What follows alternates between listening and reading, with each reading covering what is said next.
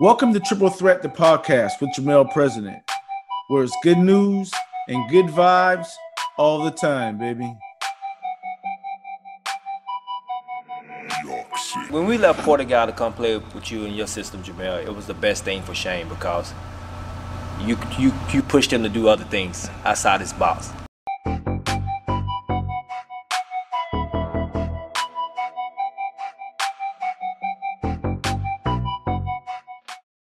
You can follow us on Facebook and Instagram at Jermel President and on Twitter at President Jermel. Make sure to subscribe to this podcast as I'll be bringing you a new interview every month.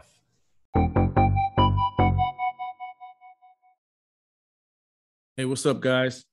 Coming up next, we got Monte Lee, who's the head coach of the Clemson Tigers Baseball Team. Monte and I had a brief stint in college where we took a couple of classes together, and that's where we kind of knew each other from that standpoint. But in our interview, we talked about just the transition of the sport, how training support is so important to athletes, and how we as a community and as a family, we reach out to try to instill those things in players. But there's a key ingredient that's missing when we focus on those things. And I'll let Monte talk about that in the interview. All right, let's get into it.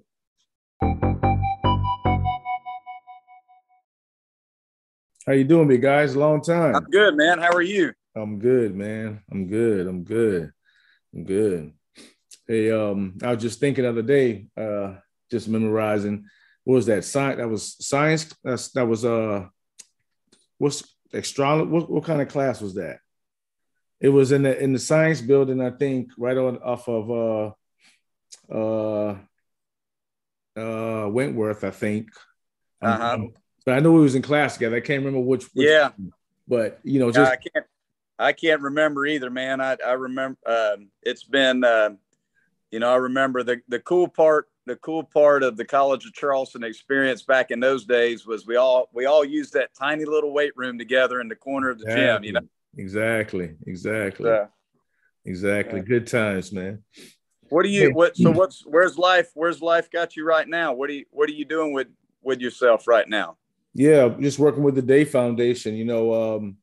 That's primarily what I do, just focusing on getting student athletes prepared, getting the right information to the next level, whether, no matter what sport it is. So I contract a lot with rec departments, with schools, and right now I'm doing a lot with Portugal, with their middle school, and just development of what's needed. Families don't know what they need from elementary, middle to high school. You know what I mean? Right. And that information is not out there unless it's, in other states, you got other pioneers that come and share that information. But in South Carolina, and depending on the sport, it's very rare that you get that information shared. So we try to be that soundboard for parents and athletes. Gotcha. Yeah. So I'm not going to take up too much of your time, but I'll get right into it, man. Thanks for coming along. And what we do in this podcast, Monte, is just, like I said, give information. We interview, college coaches, former student athletes, business owner, nutritionists, scouts, the whole nine. And then we try to take the guests up through the same regimen as far as elementary, middle school, and college, and see those programs that they were in and how we're influencing their success. So start off by, just start telling us, your parks and rivals, where you're from, how it all started, like who were your biggest support system, and introduce you to the sport. Yeah, sure. So, my name's Monte Lee. I'm the head baseball coach at Clemson University, 45 years old. I'm grew up in the state of South Carolina. I've lived here my whole life. It's very rare for a coach to spend his whole career from his playing days to his coaching days in the same state. But I've been blessed to be able to do that. I grew up in a small town of Lugoff, South Carolina. Very blessed to live in a great community where my sport in particular, I was a baseball player, and I played 3 sports growing up. Played football. Actually, as a kid, it's interesting. I had a pretty well-rounded athletic experience. I was when I was 5 years old, I was involved in a pretty bad car wreck. We had a family car wreck that caused a severe skull fracture and concussion. Oh, so wow. that kept me out of being able to play football when I was a little kid. So my first sports were baseball, basketball, and soccer. And I played soccer until I was in middle school, along with basketball and baseball. Started playing football in middle school. I played football, basketball, and baseball until I got to high school. Gotcha. Once I got to high school, I actually wrestled for a couple years, continued to play football, wrestled, and played baseball. And then I had another injury. I had a major shoulder surgery from playing football. Thank God it was on my non-throwing arm. For sure. Kept me from playing football. And then it also kept me from wrestling. I could no longer wrestle because of just severe repetitious dislocations of my shoulder over and over. For sure. So I had to be prepared. And that was really, and I say that to say that it was probably the first time that I actually just focused on baseball. Gotcha. Was my junior year of high school. Wow. So much later, and I think that was more prevalent during that time period where kids typically didn't focus on one sport till later. And I think when I got to college, I was fortunate enough to play baseball and was an everyday starter at the College of Charleston for 4 years. I feel like my development as a baseball player was really good over my college years because I didn't focus on just baseball growing up. Right. And I think that just the variety, the mental and physical development that sports like football and wrestling and basketball, just taking pieces of those different sports made me a pretty well-rounded athlete. And also dealing with injuries at a younger age, it helped me tremendously when I just focused on baseball. Let me ask this question, Monte. Yeah. You looked like you always had a nice build, nice body. You always kept solid, kept yourself solid. You were a natural athlete, natural born athlete. That's non-negotiable.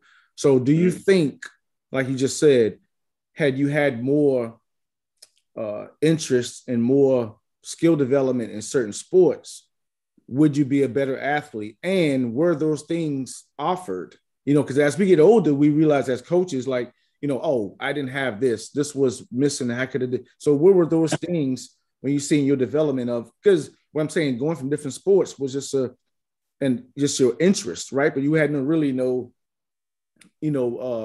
focus of being a collegiate athlete when you're playing at a young level. Do you think if you had that support, how would it be, different for you? Not different for you, but per se, how would you think it'd be a better, well-rounded athlete? Like you said, you didn't have those things when you got in college. Well, I think that, when you look at the development of the amateur athlete, I think when you look at it in this day and age versus maybe 20 plus years ago, when we were coming through, and, everybody's walk in life as an athlete is a little bit different. For sure. But and I can only pull from my own experiences as an athlete when I played. And then also I now have 22 years experience coaching. Sure. And 20 of that's been at the Power 5 level. So I've had a chance to see athletes in this day and age versus athletes when I was coming up. And yes, we are far superior in our ability to give athletes information and develop athletes now, whether it's strength and conditioning, movement patterns, skill development, all of those things. We're much more educating now in what we're doing than we were maybe back then. But I do think that I developed my skills naturally. Right. I think that I think that when we played strictly for the enjoyment of playing the sport. For sure. So I think that there's been the major divide that I see, and this may take me a little bit of time to describe on the podcast.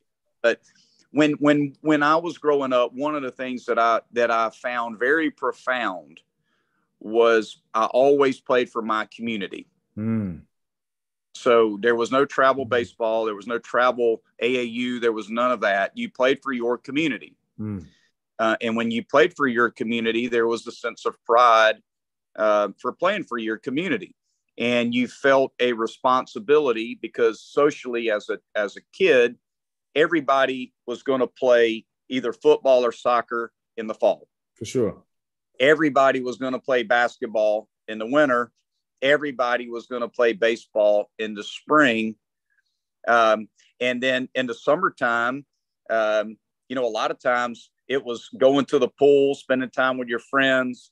There was no iPhones. There was no internet. There was no computers. So your social environment had to be connection with other people. Exactly.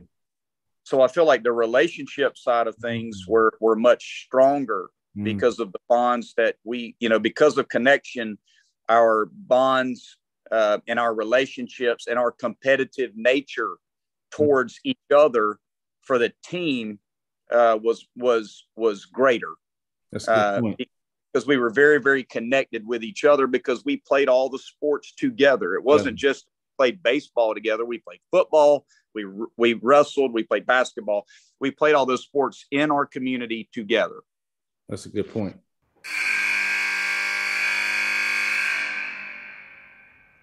In today's timeout message, we got Cedric Weber. For some reason, it always comes to that, like how Coach Chris was able to just dangle something in front of every single person to get the best out of them.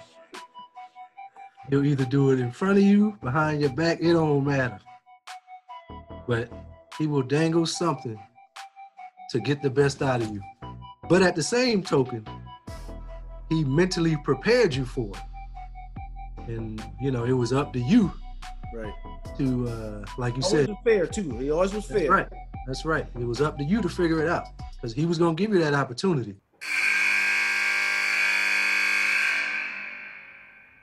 Now, let's get back to the interview.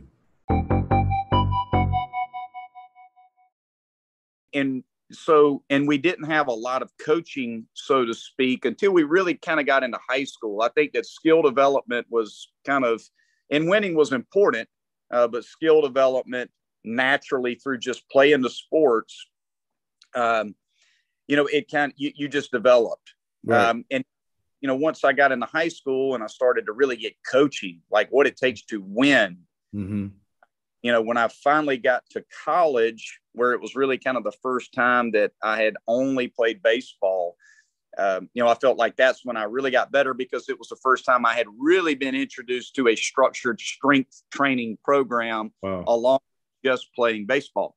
Wow. And I think now, when you look at the way we are now, nobody plays for their community, really. I mean, outside of, if you play high school football, high school basketball, high school baseball, in my sport in particular, we hear all the time of kids that look forward to getting done with their high school baseball season to play travel baseball. Exactly.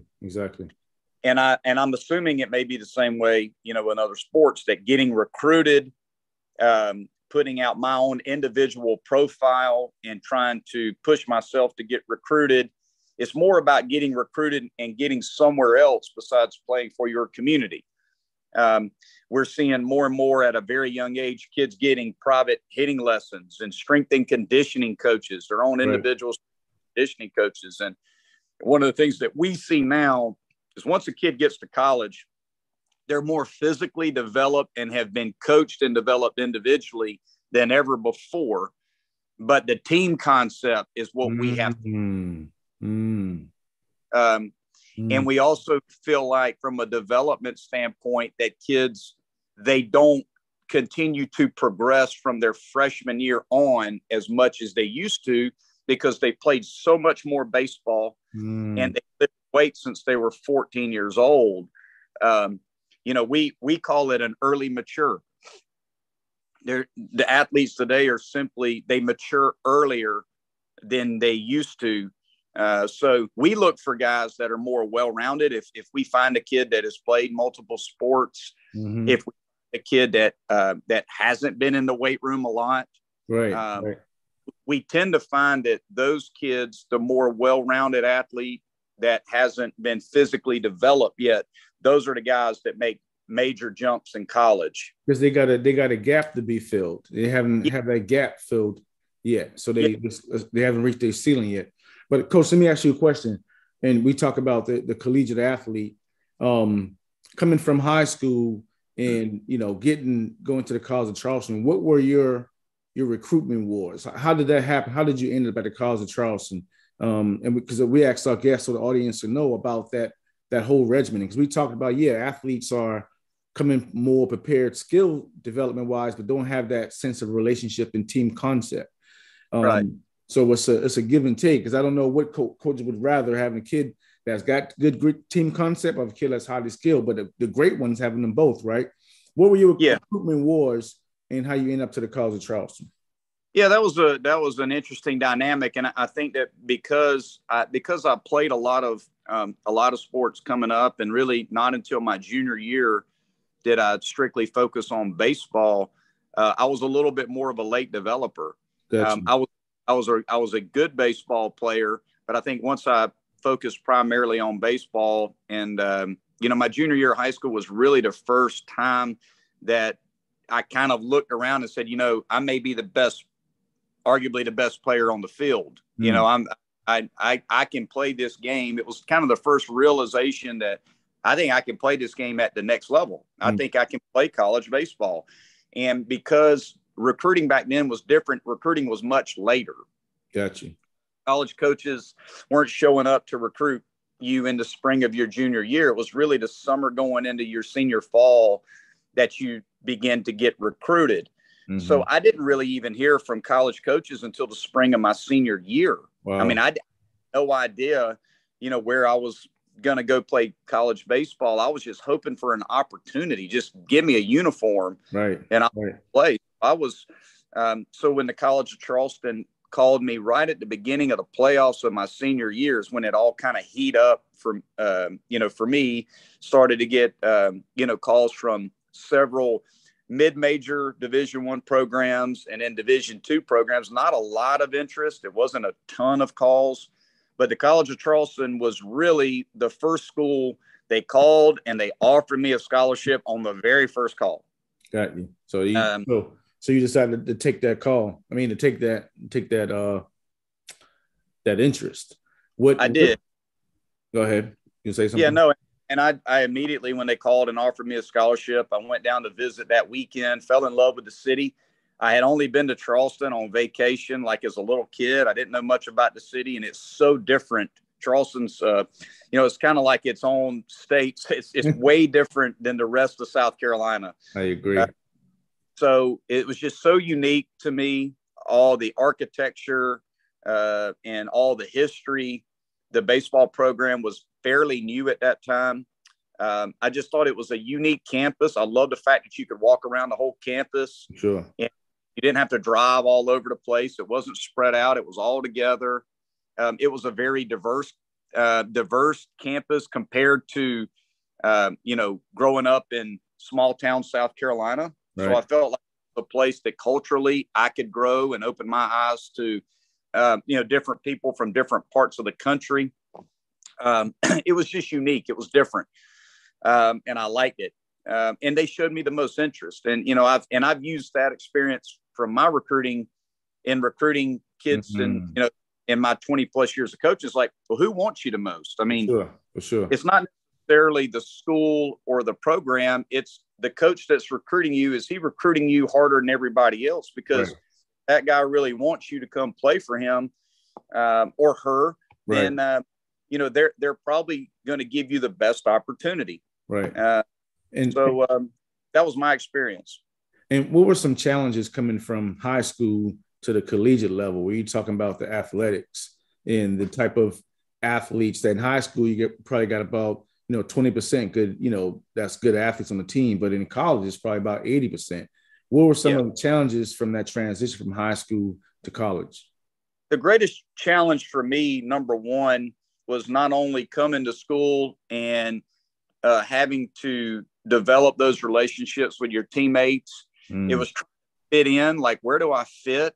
I think that in that first year, there's a lot of insecurity where I know I'm a good player. Am I as good as some of these guys? Can I play with these guys? It takes you a little bit of time to get comfortable. And I think as a freshman, a lot of times you try to do too much. For sure. You try to practice harder to stand out, and you probably play. I think I probably played scared a little bit. Right. And insecure as a freshman were like, and I'm not saying not scared in like, I didn't want to practice or I didn't want to play, but it was more of, well, what if I fail? Making a mistake. Like what if I make a mistake? And I'm do I belong? I think that's the first question is, do I belong at this level? And, there was just a lot of insecurity as a true freshman. And then once I got more comfortable and started to realize I can play with these guys, like I'm good enough, I belong on the field, I should be starting, like I'm better than some of these guys, I can play. Once I got in there and kind of dealt with that failure and the insecurities of being a freshman and started to really see that I can do it, then the rest was history. I played every day for 4 years. But I think that the one key for me and the one thing that I tell our freshmen now from my experience is you belong. And from day one, I don't care that you're a freshman, but you belong. And you have to believe every day that I belong on this field and I can compete with anybody. And it doesn't mean that you're necessarily going to start. You may have an older player who's more experienced, or you may have someone who's simply more talented than you are, but your job should be to push them. For sure. And to push the other guys that are in your position to make them better. Right. And I think when you do that, when you think of it more along those lines of, I'm going to push others around me to be their best, oftentimes you play your best.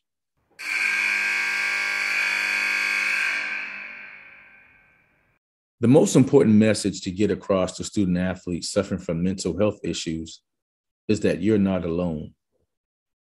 Many student athletes deal with depression, anxiety, eating disorders, and other mental health struggles.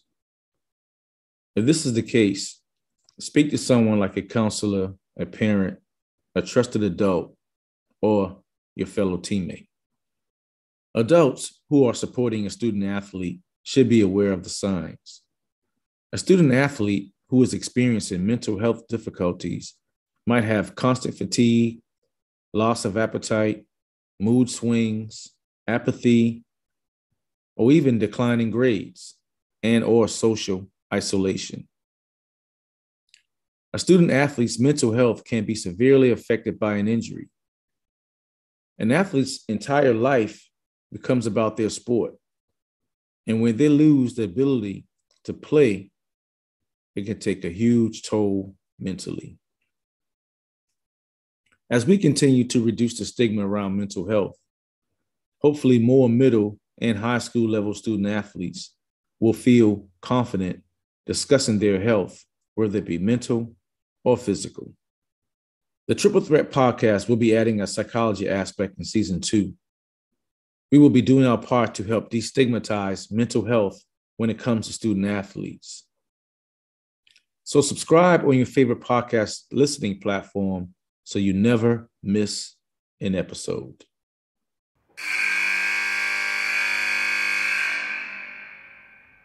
Now let's get back to the interview.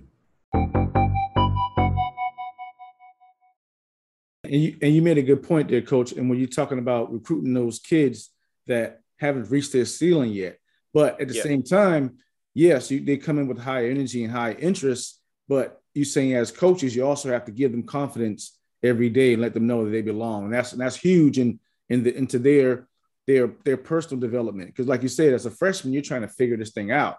And if you don't got nobody telling you, hey, look, you're going to be okay. You got potential. Then that can really lead a good athlete astray because they wasn't mentally focused and prepared to handle that transition from high school to college. Well, I think it's kind of the first time the kids have been working so hard to get recruited and find a place to go play. Now you got to start over. Now you've landed in the place that you wanted to go. Now you got to make something of it. And we tell our freshmen, look, if you're not making mistakes, you're not learning. So sure. I don't want you to be apprehensive. I don't want you to be afraid of failure. I don't want you to be insecure. I want you to fail and fail mightily. I want you to, that's the only way that we're going to be able to coach you and develop you is by aggressive mistakes. So be aggressive, compete. That's our number one goal in the freshman. Hey, show me that you can compete. Just go out there and compete and play as hard as you can. Failure is going to happen. Don't worry about your numbers. Don't worry about your ERA, your batting average, all that stuff. Who cares? I just want to see that you're a competitor and that when you do fail, it gives us an opportunity to coach you and for you to make adjustments and grow as a player. Now that's where the separator comes. Exactly. Once you start to make those mistakes and we start to see what are your chinks in your armor, what areas do you really need to work on and get better at? Can you do that? Can you make those adjustments? Can you work on your weaknesses? Because I think, especially in the game of baseball where, we're failing 70% of the time we hit 300. You're a good hitter if you fail 70% of the time. So for me, the practice environment's very important. If you're failing in certain areas of the game, you have to practice those areas. You can't just go and do the feel good stuff. It's interesting. Right. You can't just go in there and shoot free throws and layups and basketball, right? Parts of the game in baseball, you got to work on the parts of the game that you're not very efficient at. And you can't always do the feel good drills and the things that just build your confidence. Like you've got to look in the mirror and say, I'm struggling in these areas of the game and I've got to attack these areas because if I do, that's going to build confidence for me. When I get a little bit better in the weakest areas of my game, that's when the player really starts to become a better version of themselves. I agree. So you coach, you're talking about as a freshman in college, starting over, right? So once you go through your sophomore, junior, senior season, it's almost time to start over again. Yeah. Take us back to Spartanburg Methodist. When you started over, you started as a freshman starting to coach. What were some challenges at that point? And what would you tell some potential coaches about their relationship and what their need is when it comes to college to head coaches per se? Because we don't want assistant coaches getting, too much in the way. We don't want them being too much out of the way. What's a happy medium that you would say to a coach that's listening to this podcast? Well, I think the one thing that I was blessed with is the only two coaches that I worked for as an assistant, which were my first 8 years in coaching, was 2 years at Spartanburg Methodist with Tim Wallace, who is in the Hall of Fame and is still there to this day. And then, my third year coaching from year 3 to year 8, I worked for Ray Tanner, who's a Hall of Famer and a national champion. So I got a chance to work for 2 Hall of Fame coaches, and they were very similar. And they were similar in that they did not micromanage me. They basically said, okay, you're going to be our hitting coach, our base running coach, and our outfield coach. Okay. So that's what you do. You coach the players to the best of your ability in those areas. And that's it. And that's what I did. So my job, and I felt like one of the things that set me up for success later on, and I didn't realize it wasn't like I planned it out this way, but I just tried to dominate my role. That was really it. I didn't worry about any of the other areas of the game that did not pertain to me. Head coach wanted me to be the hitting coach. So I made sure that I dominated that I did all my early work with the hitters. I had individual plans and drill packages for every hitter. I helped them through the process of their at-bats, all of that. I was the sounding board for the offense. But I wanted to make sure that we created an edge in the areas that I coached. Base running, I made sure that anytime we would incorporate base running in the practice plan, that I was running that part of practice. I didn't worry about anything else on the field but that. And then outfield play, I made sure every day that I worked with the fundamental aspects of outfield play with my guys. So I just dominated my role. I didn't worry about the other parts of the game because the head coach didn't want me to do those things. And if he asked me something about something else that was not within my role, that was fine. I would answer. But I think the one thing that I would say with being an assistant coach is your job is to make the life of the head coach easier. Whatever he tells you he wants you to do, you do that and stay out of the way of the other areas. Another challenge for assistant coaches, I think sometimes, and our ego gets in the way, is if the head coach has a different philosophy you do when it comes to certain areas of the game, you have to coach it the way the head guy wants it.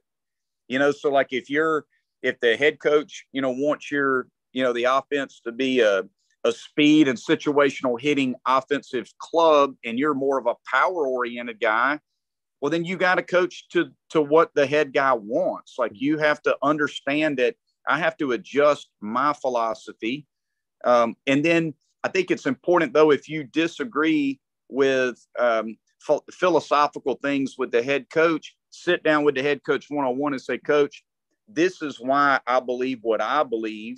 And I just want to get a sense of, are there some things that maybe I believe as an assistant coach that we can implement with our guys or girls that will make it better? I think it's always about making sure that if you feel a certain way as an assistant coach, because I know the feeling of getting bogged down with being an assistant where you get frustrated because maybe, the head coach does it a certain way and you don't feel like it may be the best way to do it. And I know when I'm a head coach, I'm going to do it differently. Every assistant always says that, right? Mm-hmm. But you be able to go to the head coach and respectfully have those types of conversations with them. And what I have found is when I became a head coach, it's amazing how, even though philosophically maybe I believe things a little bit differently than the head coaches I work for, I tended to realize when I became a head coach, I did a lot of things the way those guys did it.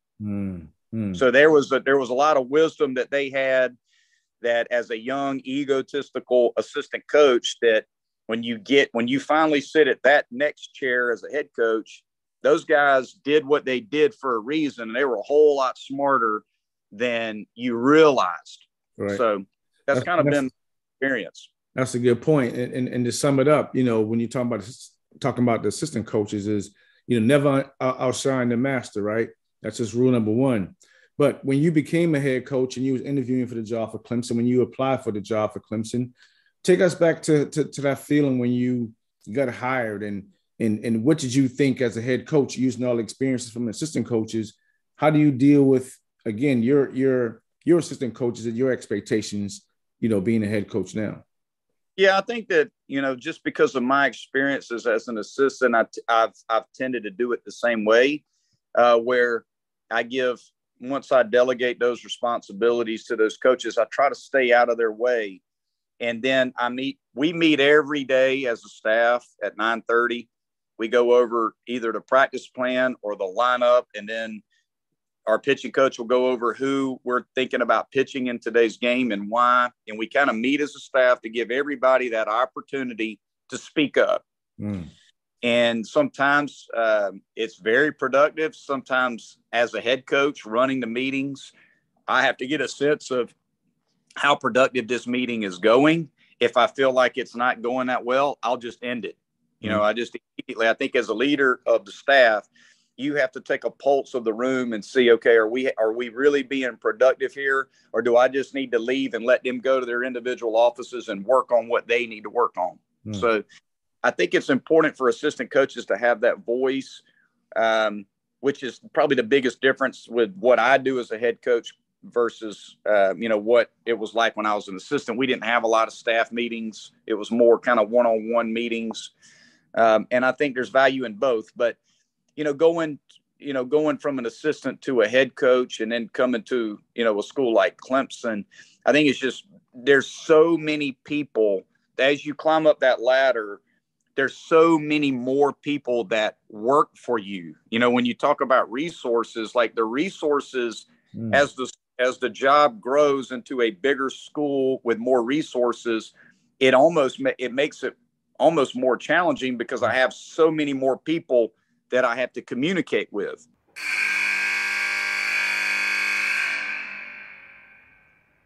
In today's timeout message, we got BJ Mackey. What you got to understand, and young guys got to understand, at the high school level and at the middle school level, that's your fun. That's fun. That's your fun. Right. When you start going to college, that politics and the business aspect, that comes into play. Right. And then when you go to the professional level and you're talking about overseas or NBA, because you're still talking hundreds of thousands of dollars. Right. It ain't no friends. It's all no, business. It's all business. It's all business.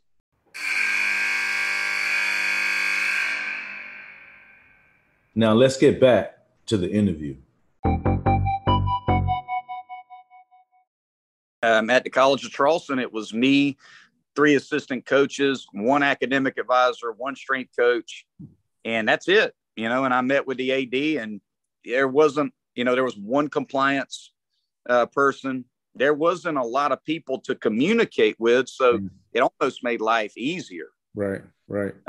Here I've got, a director of operations, a director of player development, an assistant to the head coach, 2 full-time assistant coaches, a volunteer assistant coach, an academic advisor, nutritionist, strength coach, sports supervisor, AD. It's a lot of people. And so, and that's why sometimes. But that's why sports at an early age is so important. You talked about you playing these different multiple sports, having these different multiple relationships with different people. Now you being a head coach, those things, those transferable skills to just apply themselves. And that's why we talk about, go ahead. No, I was just going to say, I think you're spot on. I think that communication, I think it all boils down at the end of the day, the best coaches and the best guys that you ever played with, they were the ones that were interested in you the most. The best teammates are always the one that push others and invest in others and communicate the best. And are relationship driven. And, it's really that simple. It's no different from coaching to playing. I always felt like I was a good teammate. I always wanted to be a really good teammate and support my teammates and push my teammates and lead by example. And I think that it's no different when you get into the workforce. It's like, when you walk into the room, you either light up the room or you don't. Right. And you want to kind of person that when people look forward to spending time with you because they value your opinion, they communicate with you, they're honest with you, they tell you what you need to hear, not what you want to hear. For sure. And you the players and the coaches have to know that you have their back, that you support them, and but it takes trial and error. And I think that but you have to be willing to invest in others if you want to make the most of what you do as an athlete or as a coach. I agree. And basically our main focus is student athletes. I mean, that was run this whole engine with everything we do. We were former student athletes as well. Mm-hmm. When you're looking at student athletes, what do you look at in far as in recruitment besides the athletic side of it? What's a great interest? What drags you to a kid that's take away the athletic component of it? Yeah. So we look at, our culture as a program, we look at number one, we have our expectations in our sport. We have our expectations in academics. We have our expectations in the community as a citizen, and we have our expectations in the weight room. So those are the 4 core areas. So when we start to recruit a student athlete, those are the 4 core areas that we look at. Obviously they have to be talented enough to play at this level on the ball side. Right. So we evaluate the skill set. of the player. Then when we look at academics, we want to know what kind of student are they? Are they a high-level student? Do they take their academics seriously? Or are they a borderline student? And look, there's times where we recruit a borderline student who may struggle academically in certain areas, but works really hard at it. So for me, it's more about what's the work ethic like academically for the student athlete. If an athlete has a strong work ethic academically, but may not be a 4.0 student, or even, barely as a 3.0 student, but they work very, very hard, that athlete's going to be able to make it here. Sure, for sure. So we have to do our homework on, what type of student are they? What kind of work ethic do they have in the classroom? We try our best to do our homework on their makeup. And that has a lot to do with what kind of person they are. Are they a good person? Are they a good teammate? Do they get involved in their community when it comes to charity? Do they give back to their community? What type of household do they have? Do they have any sort of red flags on their social media? What kind of person are we dealing? Are we dealing with a young man of integrity? Are we dealing with a young man of toughness, of great competitive fire? Those types of things, very, very important to us. Is this a selfless human being? How important is the team to this human being? We like to know what those attributes are like as a person. And then in the weight room, like how hard does this kid work in the weight room? Because typically you can look at what a kid does academically and what a kid does in the weight room, and it's probably going to tell you, what kind of player. There's a direct correlation. The kids that love the weight room and they love academic success and they love giving back to their community and being the right type of person, the baseball typically takes care of itself if they have skills. You said some buzzwords out there, Coach. You said tough, the makeup, those buzzwords where we had coming up, like anything you got to deal with in sports, you stick your head down, you just deal with it. Right. And that kind of segued me into my other topic about mental health, right? Right now as coaches, we have to deal with these situations that's, like you said, the environment may cause it or what have you. Right. How do you think social media is have a role in dealing with how athletes, we say, being tough or not, and how do you see it in your program? How do your athletes are dealing with it? Is it prevalent right now more than before because we're talking about it, or I'm just interested to see your take on it at that level, and do you see it on a daily basis? Yeah, it's a really good question, and it's one that I think that we as coaches are continuing to learn more and more about. And I think there's several things. Number one, I kind of go back to what they call the greatest generation, right? When you look at in the 1940s, all of the veterans that fought in World War II, like my grandfather. I can remember, like as a kid, my dad used to always tell me, your grandfather fought in World War II and he will never talk about it. And I'd never heard anybody that grew up in that generation that fought in the World War that would talk about it. And I think that it was so tough on that generation mentally, what they saw and what they dealt with, and they didn't have any resources to talk about it. They had to deal with it, and it I think developed a level of toughness in that generation because they had to deal with it. And I think that moving forward, even when you look at when we were coming up, dealing with all the failures and adversity of being an athlete, we didn't have the resources to deal with it and talk about it. So we had to deal with it. Right. And today, the great thing that kids have today is they have counselors available to them. And there has been so much more discussion about mental health that kids have those resources with coaches and counselors and people that they can talk to about their problems, which is wonderful. But I think the number one cause, quite honestly, of the mental health issues that we're seeing today in kids, it's social media. Definitely social media. They've grown up on their iPhones. Look, we're all addicted to our iPhones. For sure.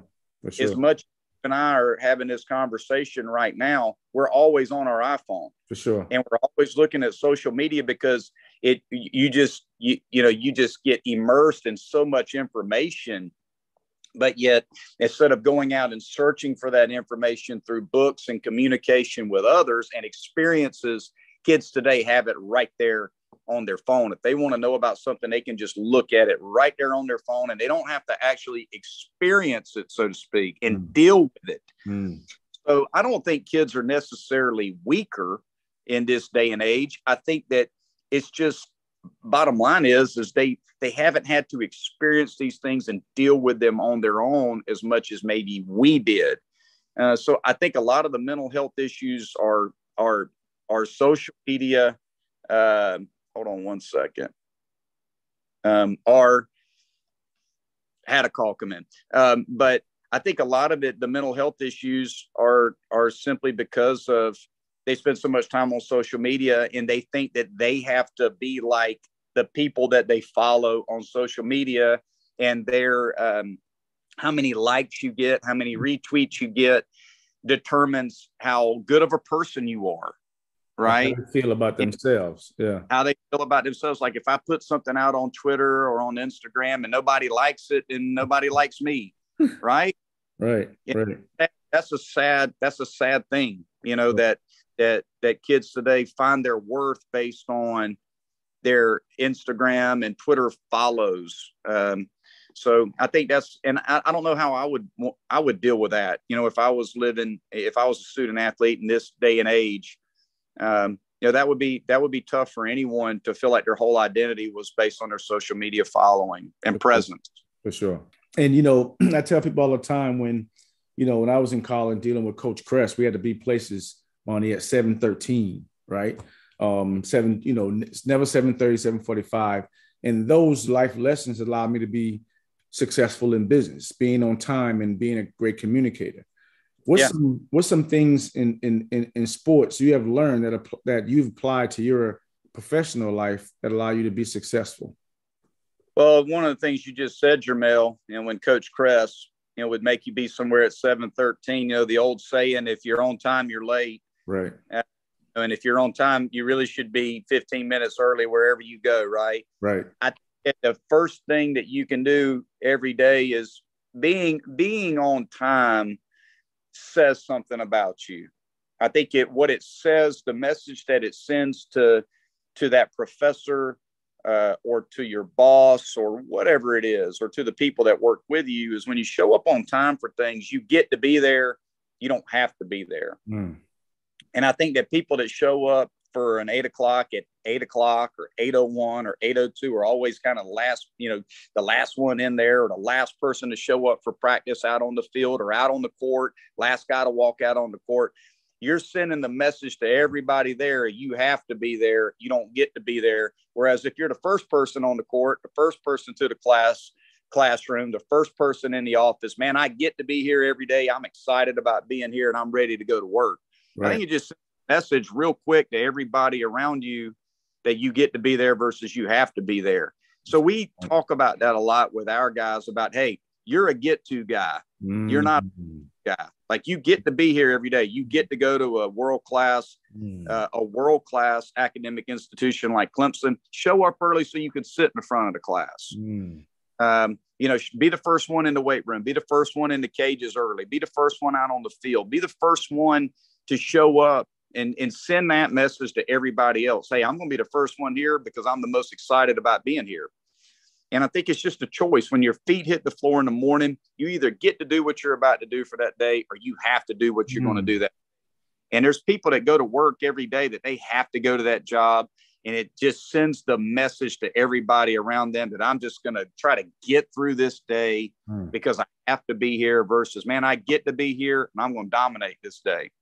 I think I think it's really that simple. So there's two things that we talk about with our guys, and it kind of sets everything else in motion. You're a get-to guy over a have-to guy, and you can't complain about anything. That's it. I'm at the steal that one. I hope you don't mind. I'm at the steal that one. Yeah, I mean, I think, and I got that from John Gordon. I read that in a book many, many years ago, and it's so true. If you just wake up every day and say, man, I get to do what I'm about to do versus I have to do it, and I'm not going to complain about anything today. The people that don't complain are the ones that everybody wants to be around and surround themselves with. So. He made a name for himself as a star for the College of Charleston basketball teams in the mid to late 90s. And now, Jermel president is doing what he can to make sure that the Charleston area kids have a chance to succeed on the court and in life. So I want to, give some of that back to the community as well. After college and after playing professionally, I started the Day Foundation just to be that wealth of knowledge to the kids in the community and parents as well. College of Charleston Hall of Famer Jermel president said he saw a need for this while he was in school. So he founded the nonprofit Day Foundation. And its philosophy for success is based on what he calls his oatmeal recipe. Let's go and finish together. Basically teaches the game of basketball, focusing on skills, development, nutrition, and education. Not only SAT, ACT type stuff, but education for parents in how to navigate through the different levels of athletics. Coach, in closing, we do something called the oatmeal recipe. And an oatmeal recipe is skill development, education, and nutrition. And I feel like those three ingredients can go, across the board to where they're playing sports, you're a professional, what have you. And skill development, like you're talking about before, things that you need to work on to develop your craft. Education, being educated on the different plays, on the personnel, and nutrition. We know that's very important. So I'm going to just give you those three topics and let you tell me how important they are to you and how you apply it to your everyday life. And we're going to start with skill development.